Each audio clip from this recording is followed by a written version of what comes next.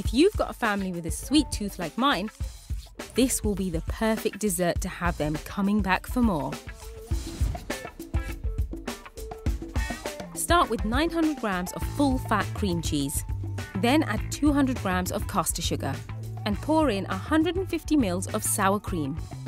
Then I'm going to add 3 tablespoons of plain flour. Adding that bit of extra flour means that it kind of thickens up the mix and it draws out any of that extra moisture because you don't want a soggy cheesecake. Let's skip dessert, said no one ever. Throw in 3 beaten eggs. Last little bit, which is my favourite bit. I'm using 2 teaspoons of vanilla bean paste. You get those lovely black flecks running through. Pour into a baking tin and then just level off the top. And then get it in the oven at 160 for 1 hour. Once the hour's up, turn the oven off and leave the cheesecake in there till the oven is completely cool. This will help stop it cracking. Good night, cheesecake. As if a cheesecake isn't delicious enough as it is, I like to serve it with a honey-salted caramel sauce. Start with 50 grams of butter, and while it's melting, spoon in 170 grams of set honey. Let it bubble away until it's a light brown. Then switch off the heat and add in 300 ml of double cream.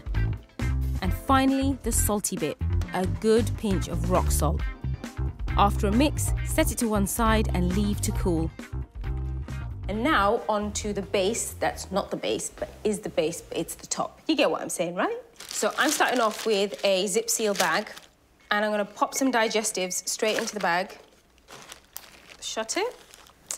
Use a rolling pin and just smash it up. I don't want to turn it into a fine crumb, so I want big bits and little bits.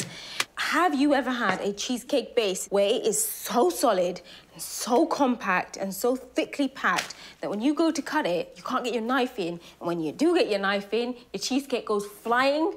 I hate that in a cheesecake. It totally destroys the cheesecake experience. So, eat your cheesecake back to front. Now that I've got that off my chest, let's move on. Pour in the cooled honey and melted butter. For even more sweetness, add in some demerara sugar, and for crunch and a touch of luxury, hazelnuts and dark chocolate chunks. And that is my base that's not a base done. Once all the elements have cooled, all that's left is to put it all together.